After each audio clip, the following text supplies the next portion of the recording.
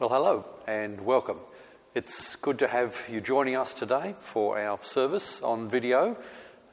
We've been able to meet together in our church with limited numbers, and we're enjoying being able to do that, but we also recognise that not everyone is able to. So we're continuing on with our video services, for the moment at least, and we're glad that you can join us as we come together to worship our great God.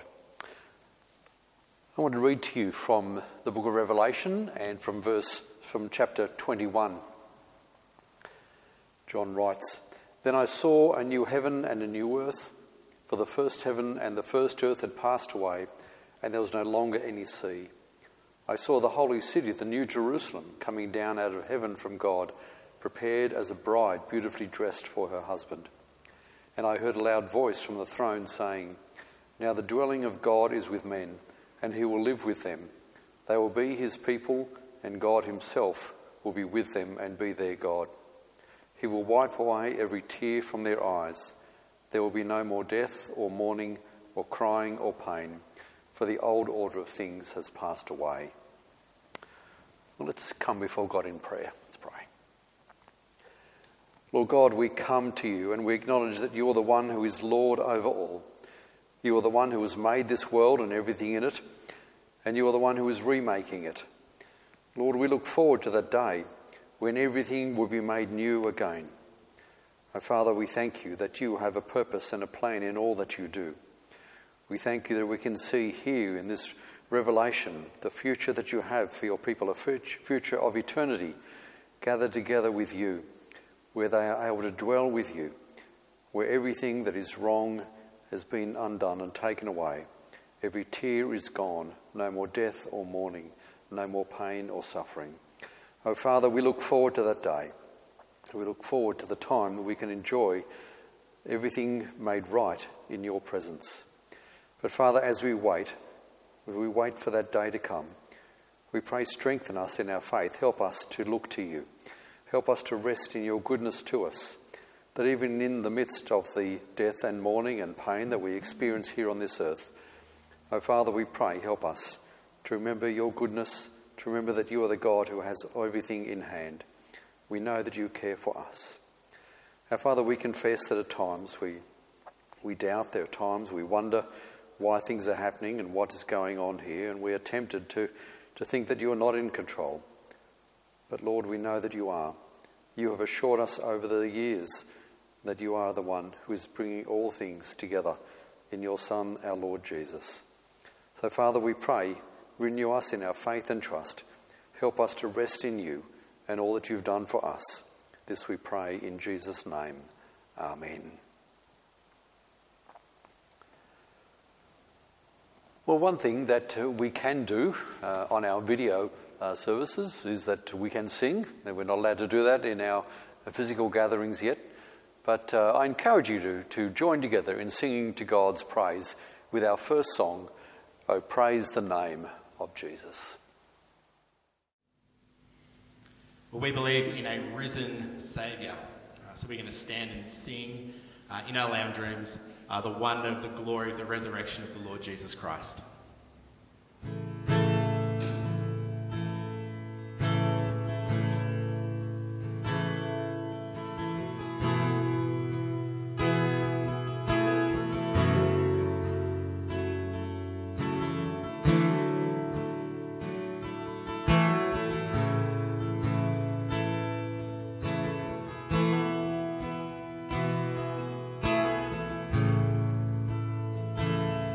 Cast my mind to Calvary, where Jesus bled and died for me. I see his wounds, his hands, his feet, my Savior on that cursed tree.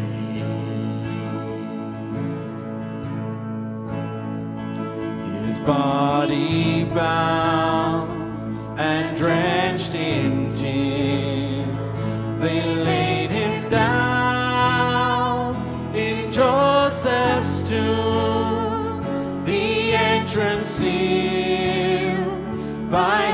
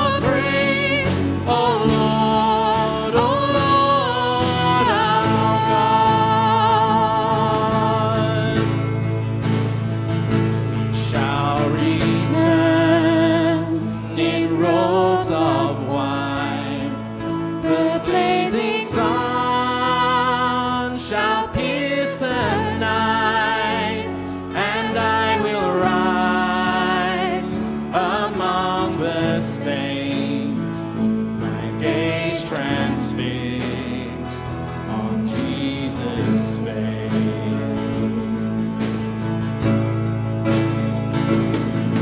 Oh, praise the name of the Lord our God.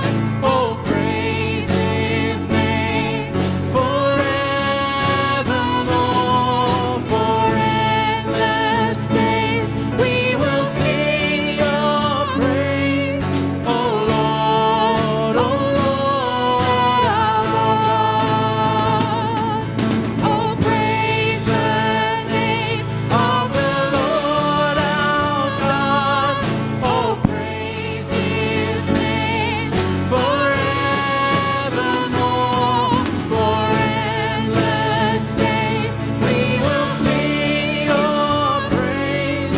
Oh Lord, our God.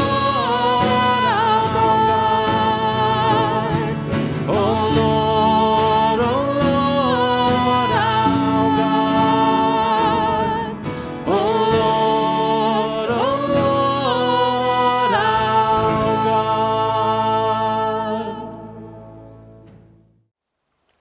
It's time now for our kids' talk, and we're continuing on with the Quiz Work series of talks looking at the book of Acts.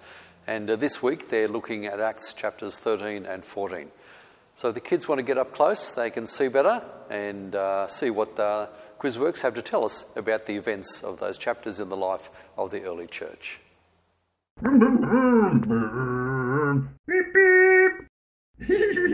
Hi everyone, I'm Chrissy. And I'm Mendel. Well, today, as we continue looking at the awesome book of Acts, we are going on a journey. I'm going to go and get ready. Remember, Jesus had given his followers a mission. And Jesus' mission is that people from all around the world would hear that Jesus is the King. And Jesus' mission is that people from all around the world would accept Jesus as their King. Well, today, as we look at Acts chapters 13 and 14, we are going to see this mission continue to spread. I'm ready. Mendel, what are you doing? I'm ready for our journey. We're not actually going anywhere. We're not? No. I've asked some of my friends to act out the journey that we read about in Acts chapter 13 and 14. Paul lived in this town called Antioch. And Paul was going on a journey. No, not a beach holiday. No, not a camping holiday. No, this was before cars were invented. Sorry, Paul. Paul was going on this journey to tell people about the risen King Jesus. And so Paul went with the Holy Spirit and with the message of the risen King Jesus. And he set out on his journey.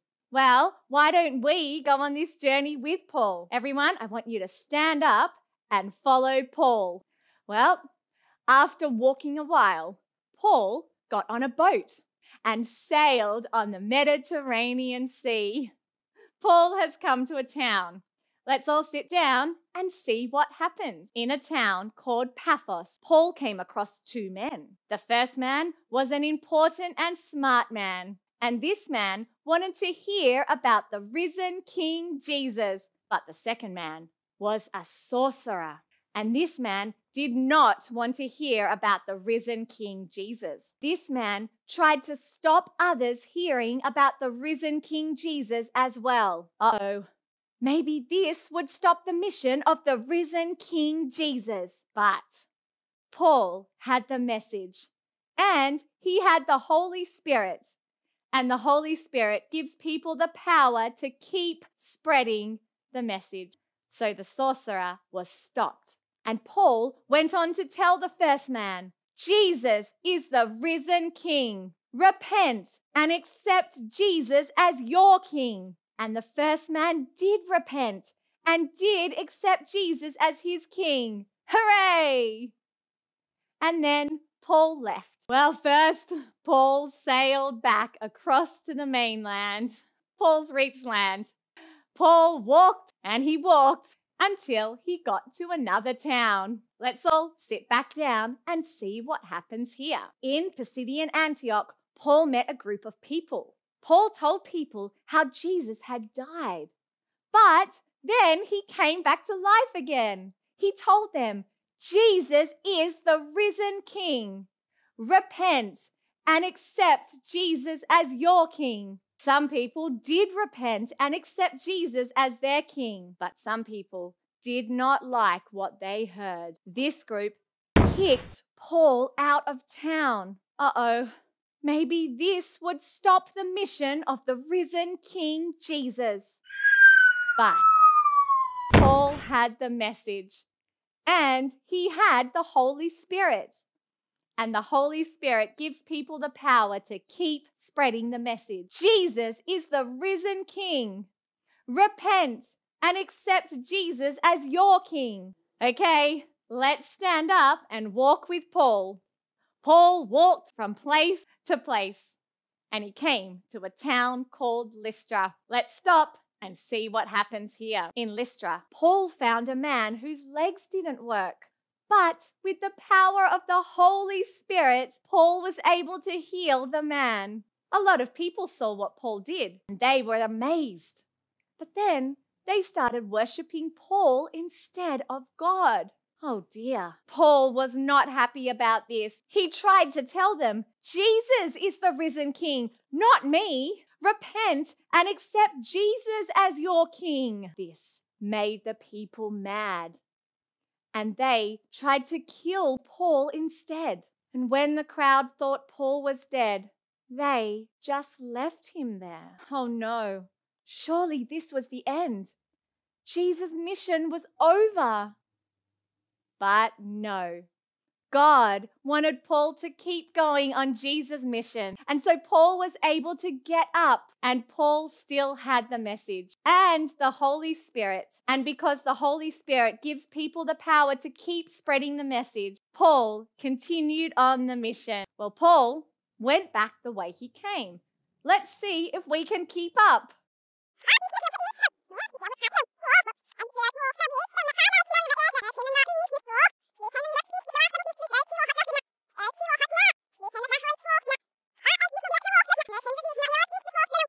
Finally, Paul arrived back where he started. And in his hometown, Paul told everyone, Jesus is the risen King. Repent and accept Jesus as your King, because Paul still had the message and the Holy Spirit. And because the Holy Spirit gives people the power to keep spreading the message, Paul could continue on the mission. Did you see my brilliant acting? I sure did. I didn't even know you had legs. Haha, yeah, movie magic. But man, Paul was really serious about telling people about the risen King Jesus. And it wasn't always easy. But Paul knew that everyone needed to hear about the risen King Jesus. And so Paul got busy on Jesus' mission. He sure did. But boy, all that acting has worn me out. I'm sure it did. I'm gonna go and recuperate with some delicious seaweed dipped in sand. Well, today in Acts chapters 13 and 14, we have seen that Paul did take Jesus' mission seriously. He kept telling people about the risen King Jesus, even when it was really hard. And there were lots of times when it looked like Jesus' mission might be stopped. But we know, do it with me, that the mission of the risen King Jesus cannot be stopped.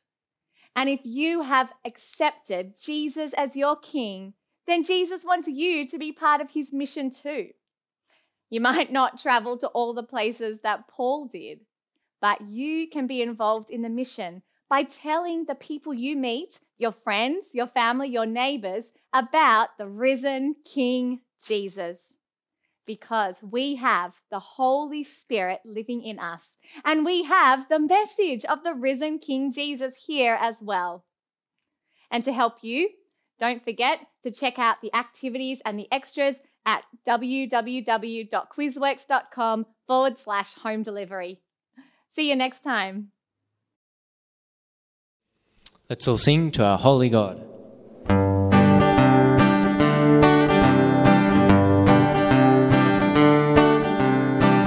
God is a holy God. God is a holy God. We can't be friends because of our sin. We can't be friends because of our sin. God is a holy God. God is a holy God. We can't be friends because of our sin. We can't be friends because of our sin. Jesus died to wash us clean.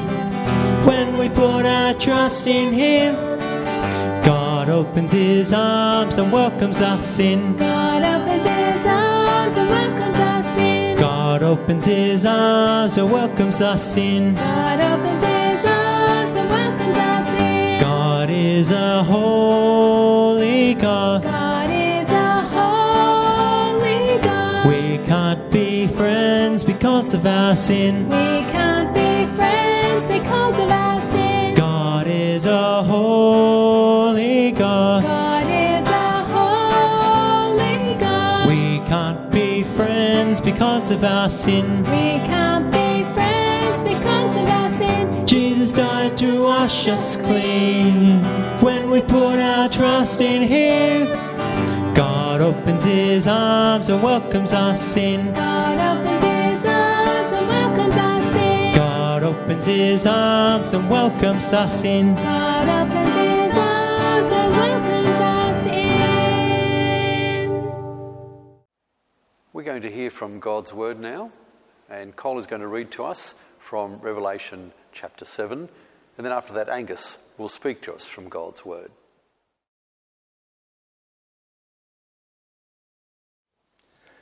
Right. Today's reading comes from Revelations chapter 7, verses 9 to 17. After this I looked out. There before me was a great multitude that no one could count, from every nation, tribe, people and language, standing before the throne and in front of the Lamb.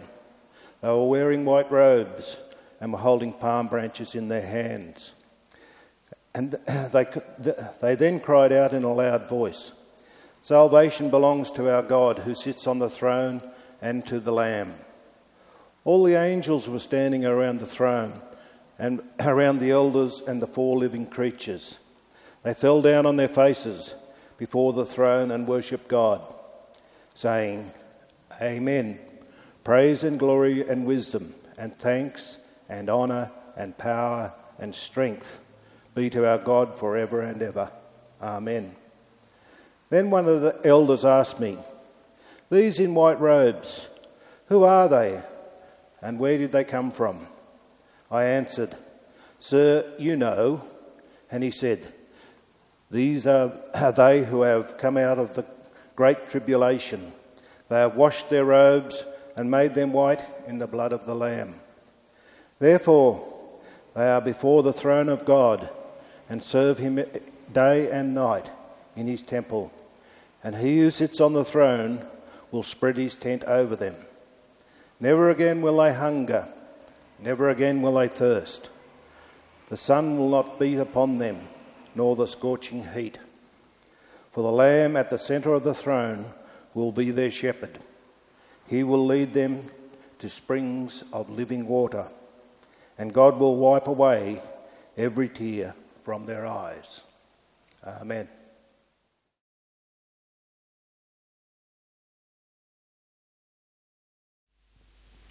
Well, g'day. It's great that we can be here together to sit at God's feet and hear Him speak to us through His Word. As we begin our time looking at God's Word together, I'm going to pray that God would help us. And so please join me as we pray. Father, we thank You so much for Your Word. We thank You that we can sit at Your feet now and hear You speak to us.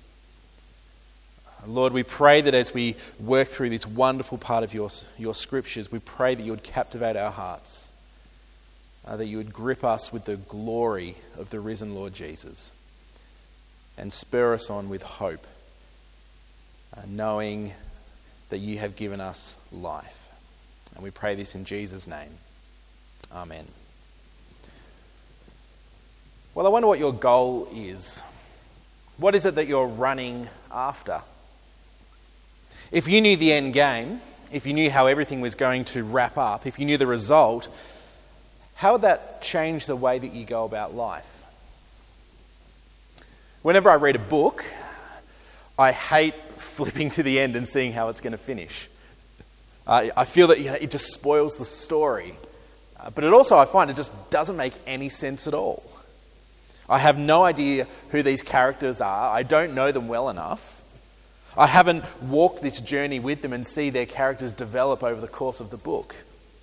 There is no context to those final lines.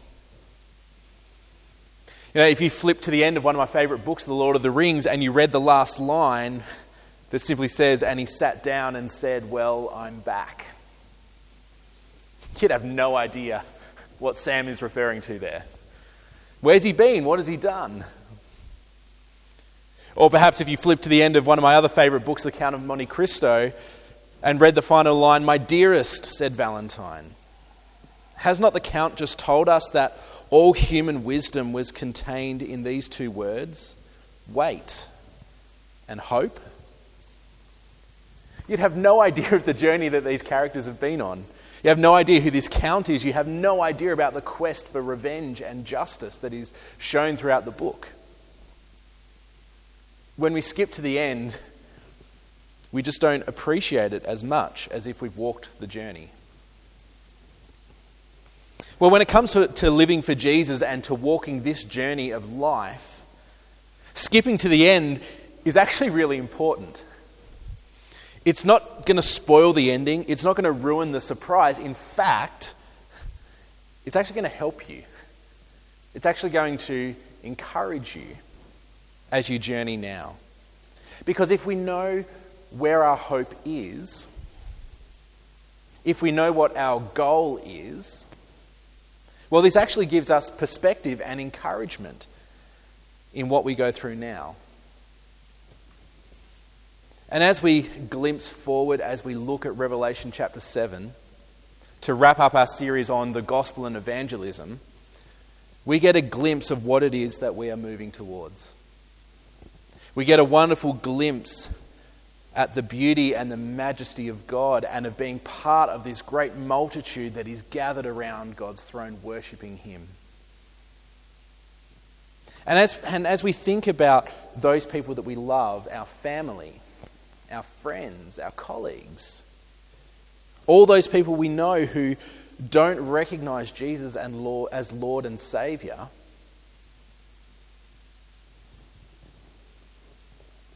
knowing what awaits all those who are saved, that wonderful hope that we have, but also knowing what the alternative is, that there is judgment and hell for those who don't trust in Jesus. This glimpse of the future is so important for us. Because this glimpse from the future empowers our mission now. So as we've built each week on various themes and aspects of the gospel and how it applies to us in our world, what is the end game? We began this series looking at 1 Corinthians 15, understanding what the gospel is. We've looked at atonement, how Jesus' death paid the price for our sin. We've looked at the whole idea about reconciliation, that Jesus has brought about reconciliation for us. We've looked at how the gospel is not just about saving individuals from hell and judgment, but it is about God's kingdom that is being brought about through Jesus on a cosmic level. We've thought about the reality of hell and the promise of eternal life. We've looked at the role of the Holy Spirit as the one who opens the hearts and eyes of those we are sharing the gospel with. We've looked at the role of us and how we take that message of salvation to others. We've stopped and thought about what is the role of the church in evangelism. We've thought about the culture that we live in. What is the world that is around us? And what are the problems with that? And how does Jesus redeem that culture? We've stopped and thought together about how we can understand our culture and how we can apply the gospel to it. We've stopped and listened to people's stories and thought about the power of story in sharing the good news of Jesus. So what is all this working towards? Well, it's working towards this. Read with me from Revelation chapter 7 from verse 9. After this I looked, and behold, a great multitude that no one could number, from every nation, from all tribes and peoples and languages, standing before the throne and before the Lamb, clothed in white robes with palm branches in their hands, and crying out with a loud voice, "Salvation belongs to our God who sits on the throne and to the Lamb." And all the angels were standing around the throne and around the elders and the four living creatures, and they fell on their faces before the throne and worshipped God, saying, "Amen.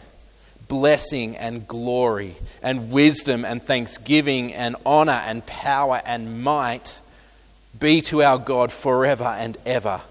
Amen." That is what it is working towards. You know, how often do you lift your heart and think of this beautiful image of God on his throne, surrounded by a multitude of those who are saved? You know, lifting your eyes to that, does that do anything in your heart? Does that stir you deep down that is what you are a part of? You know, this isn't some abstract image of a faceless crowd that we might see at the AFL Grand Final, the MCG packed to the rafters with just a mass of blurred faces as we watch the game. This is a multitude of individuals, each with their own stories. Each have had their own journey. Each of them have come to know Jesus as Lord and Saviour. They're young, they're old, they're from all the four corners of the earth. They are from different ethnic groups, different family groups, different language groups. They are your brothers and sisters in Christ. You know, this is your family, and this is, you know, the biggest family reunion that there is. Each person there has a story to tell about how Jesus rescued them. They have a story that says, Jesus saved me, Jesus rescued me. I was lost, but now I am found. I was running my own race, running a hellbound race, but Jesus rescued me.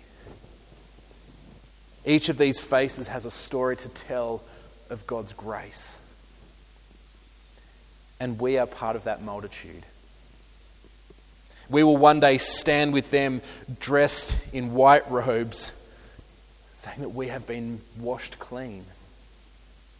We will be there with those branches in our hands, those palm branches that are a symbol of God's victory that Jesus has won. You know, this is a fulfillment of that promise that God made to Abraham in Genesis 15, chapter 5, where we read that, and God brought Abraham outside and said, "Look towards the heavens and number the stars, if you are able to number them." Then he said to him, "So shall your offspring be." And right here in this passage in Revelation, we see God saying, you know, that promise that I made to Abraham, well, here it is. I have been faithful to what I said I would do. I have made a multitude of people who are my children, and they are worshipping me because I have made all things new. I have redeemed them. I have rescued them through my Son. And what is this multitude doing? Well, every affection, every thought, every breath, every action, every word is a movement of worship towards God, saying, salvation belongs to our God who sits on the throne and to the Lamb. This rescue has been an action that God himself has undertaken. Salvation belongs to him. How? Through the Lamb. Through Jesus, the Lamb of God. The Lamb who was sacrificed. His blood was shed so that yours wasn't. That is what rescued you. You didn't deserve that. I didn't deserve that, but God did it to show his glory. You know, John Newton's famous last words that were recorded sum up this so powerfully. He said this, "My memory is nearly gone, but I can remember two things, that I am a great sinner and that Christ is a great Saviour." You see, salvation belongs to our God who is seated on the throne. and to the Lamb. Our sin was so great that we couldn't do that ourselves. We could never save ourselves. But Christ is a great Saviour. And He's your Lord. And His Lordship is over everything. You know, as we live every moment of every day now, we are living under His Lordship. You know, when you're doing the dishes, Jesus is Lord. When you're reading books with your kids at the end of the day, Jesus is Lord. When you're wading through emails, Jesus is Lord. This is a truth that as followers of Jesus, we can declare and hold on to in every moment of every day. That when you're struggling with doubts, you can know that Jesus is Lord and that salvation belongs to our God. That when you're struggling with grief, you can know and hold on to that salvation is ours and salvation belongs to our God. Salvation belongs to our God who sits on the throne and unto the Lamb. Why? Verse 12, Amen. Blessing and glory and wisdom and thanksgiving and honor and power and might be to our God forever and ever. You see, God will have glory in both the mundane of life and the magnificent. God will receive blessing through those barren moments that we walk through and in those beautiful moments that we enjoy. He is perfect wisdom even when life seems chaotic. He is the one that we say thank you to. Because no matter what you experience, it is part of His purposes. He will use everything for His honor, for His glory, and for His purposes. Why? Because power and might belong to our God.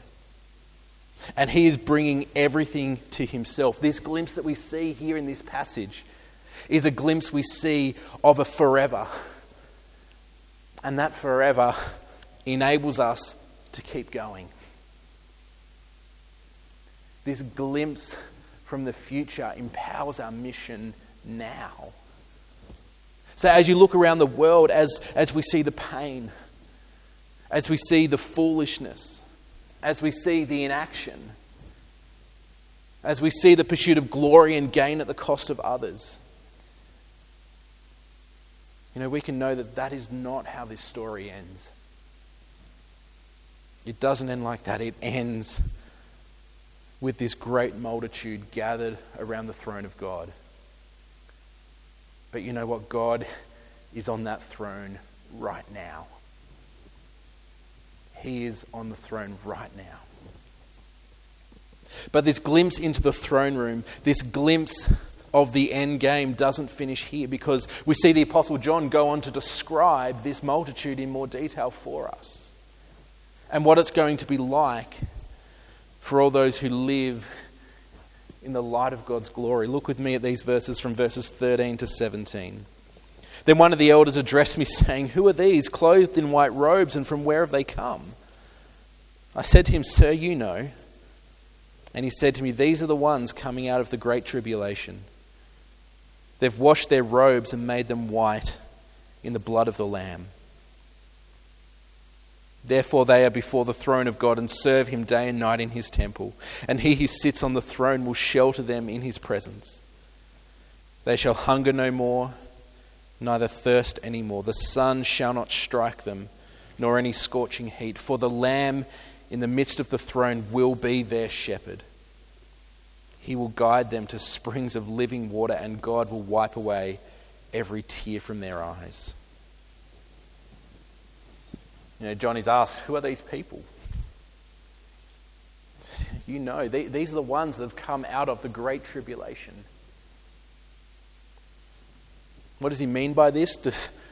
Is John applying this to those specifically who have been martyred for their faith? You know, those people who were thrown to the lions in the Colosseum, those people who were burned at the stake, those people who have been massacred, those people who were beheaded on the beaches wearing orange jumpsuits, those people that were thrown into prison camps. Is he speaking specifically about martyrs? Or is he speaking about all Christians who have suffered for their faith? That this great tribulation that is spoken of here is actually simply the Christian life that we all walk. Where, yes, some will be beaten, some will be shot at, some will be thrown in prison, some will die for their faith as martyrs. But John is also speaking about the one who is rejected from their family by having faith. Speaking of the ones who are bullied at school for simply being that Christian kid. Those who are made fun of at work for not joining in. They are all those who have suffered varying amounts of struggles in the trials of this life. Because we all suffer as Christians. We all have trials and struggles that we go through. Whether that's cancer or criticism. Whether that's derision or depression. Whether that's abuse or just the consequence of someone's anger. This great tribulation is all of us. All of us who simply walk through this life experiencing the suffering that comes, the suffering that is to be expected as we walk the Christian life. But we know from God's word that our suffering isn't meaningless. We know in Romans 8 that our suffering is actually doing something in us. And it will reach its conclusion. And what is this end game? What is the end of all this? Well, John shows us here this passage that all those who suffer as a result of walking the Christian life, they reach their end. They have come out of that. It does end. And they are now clothed in white.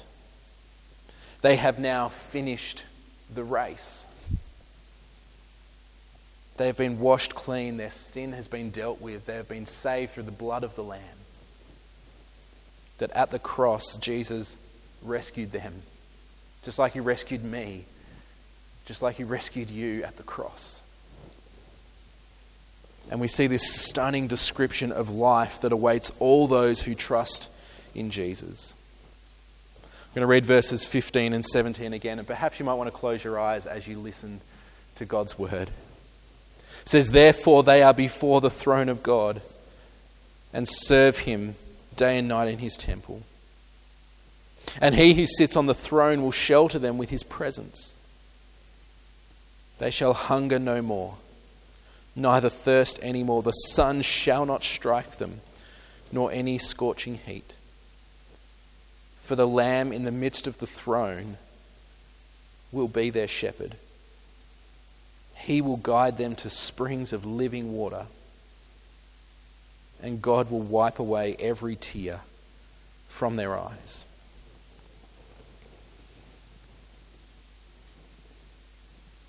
That's how the story ends. That is what Jesus has won for you. That's what Jesus has won for me. That is what he has to offer you if you have not believed yet. A life in God's forever kingdom. Joining together in God's forever. These passages give us a glimpse of the glory of God and the glory of his new creation. And this image of glory actually drives us in our mission. This glimpse from the future actually empowers us in our mission now. Because at the cross, Jesus won your pardon. So that you can be in God's presence around the throne forever. And that message, this one message that gives us life, is for all people.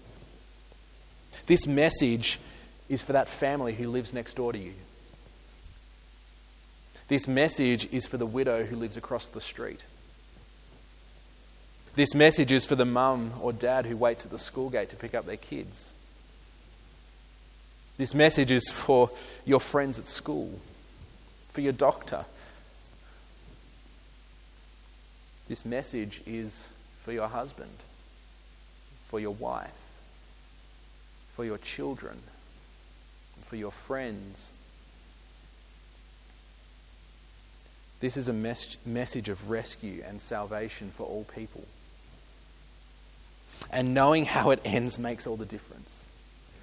Knowing how it ends shapes how you live now. Knowing how it ends gives you purpose now.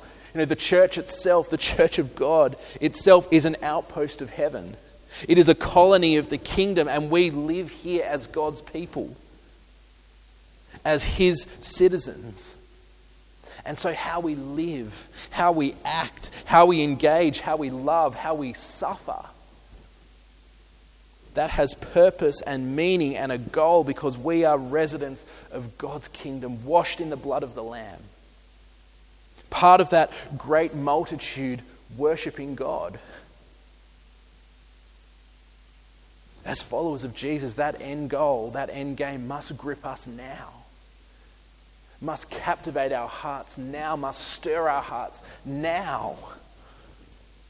Because this good news that Jesus saves, that we are part of God's forever kingdom, has such a radical reshaping, refocusing, repurposing of our lives now as we go and take that good news to others. Knowing who Jesus is and knowing what He's done, that He is the Lamb of God who has rescued us, gives us hope, gives us strength, gives us purpose as we journey now. Knowing how the story ends is so important as we live now as God's people.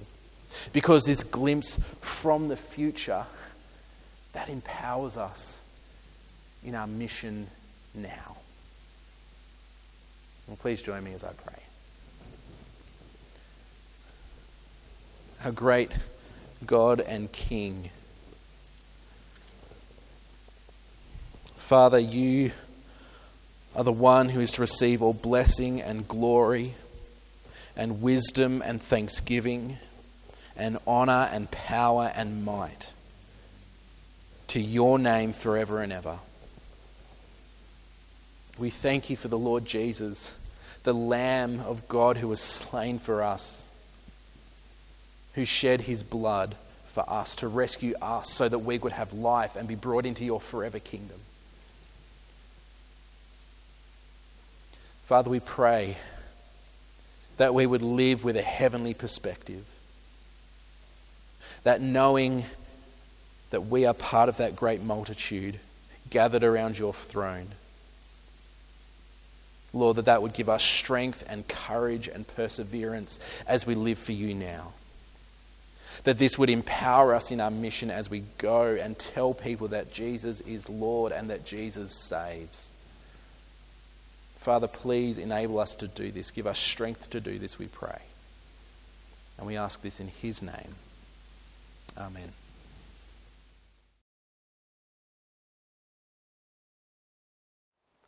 Please join with me in prayer as we bring our concerns before God. Let's pray. Lord God, we come to You because we know that You are the God who cares, You understand, You're the God who knows what we are like. Indeed, Your Son, our Lord Jesus, lived on earth as a human being. He understood the trials and tribulations of this world. We thank You that even through the trials that He encountered, He brought about new life for us. We have the assurance that in Him we have a great hope that will never disappoint. Father, we pray, renew us in our hope and our trust in the Lord Jesus through this time. We bring before You the counselling service for the Presbyterian Church in New South Wales. We thank You for the work that they do in helping people to persevere through the tough times in life. We thank You for those counsellors they have that work with them. We pray for a good ongoing relationship there as they work with people in need to help them through the struggles of life. Father, we thank You that You have provided Justine to oversee this ministry. We pray that You will strengthen and encourage her, help her to listen well and to respond appropriately to people who call in with need. Father, we pray that You'll be especially near to those who are struggling with mental health issues through this time of the COVID-19 disease. Lord God, we ask that you will help them to seek help where they are struggling. And we pray that they might look to you, that they might find assistance from you. We pray that those who are able to help them can minister your word and your truth to their hearts. Father, we pray help each one of us as we have to deal with the restrictions and the concerns over the disease and the other struggles that it has brought on life. Father, we pray help us to rest in you and your goodness, your purpose for us.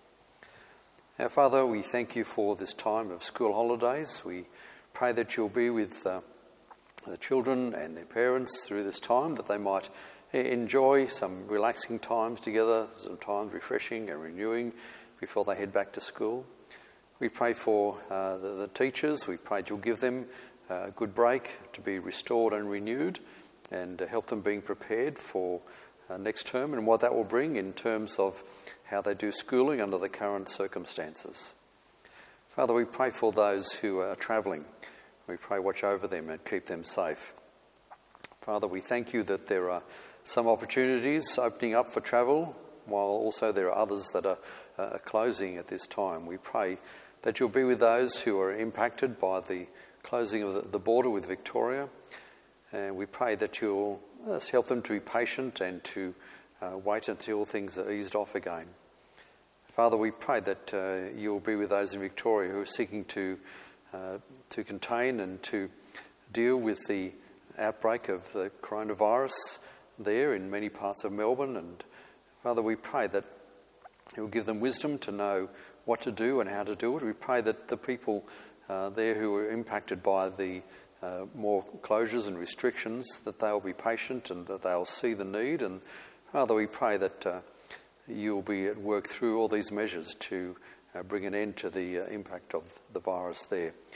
Father, we thank you for the way that we have been able to manage things here in Australia, that we've been not impacted anywhere near as badly as many other countries. We commit those places to you, Father, where they are struggling with thousands of people who have died and who've been impacted and their families. And Father, we are overwhelmed when we look at the numbers that they are in so many different countries. Father, we know that it is not outside your control, that you are the God who is able to work even through this terrible times to bring about your good purpose. Father, we pray that you'll continue your work in there and be with those who are seeking to serve and to minister to those in need. We pray that you might, through this time, bring restoration and health, but particularly that people might be caused to look to you, to find in you their true source of hope. So, Father, we commit ourselves to you. You know our needs. You know there's issues that we struggle with. But we know that you are the God who is good and the God who cares for us. Please help us to rest in you and your goodness. And we pray, renew us in our faith and our walk with you. For we pray it in Jesus' name. Amen.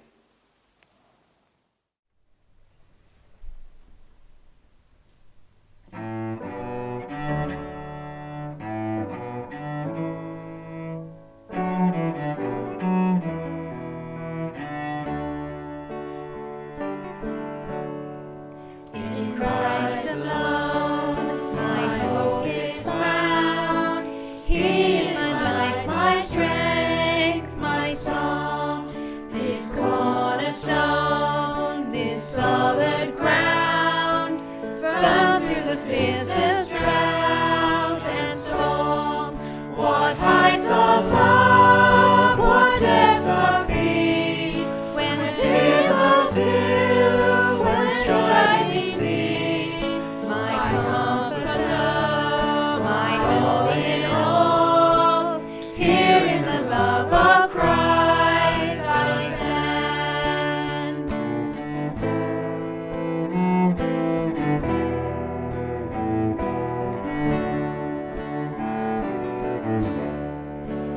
Christ alone, who took on flesh, fullness of God in helpless babe, this gift of love and righteousness, scorned by the ones he came to save, till on that cross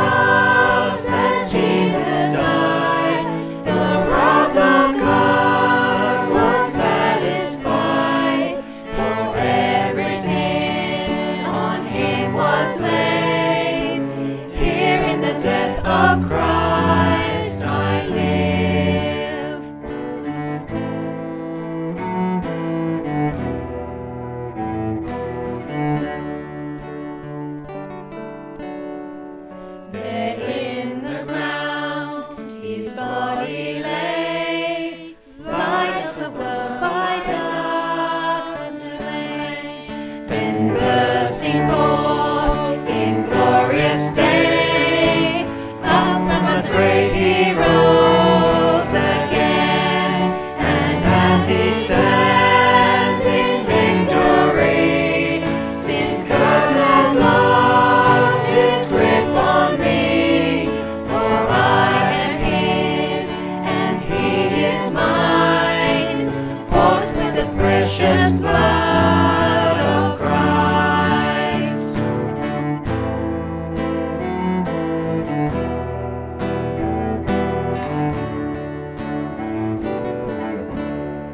No guilt in life, no fear in death.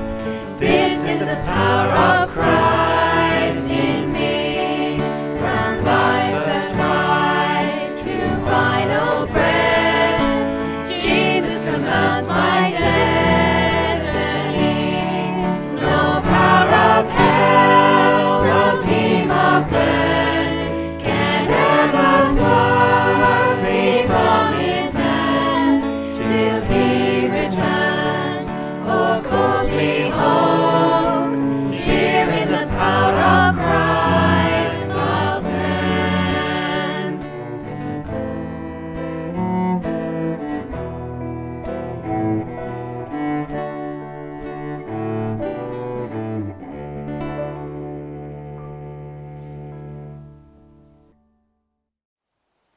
As we come to the end of our service for today, I want to read to you a few words that Jesus spoke.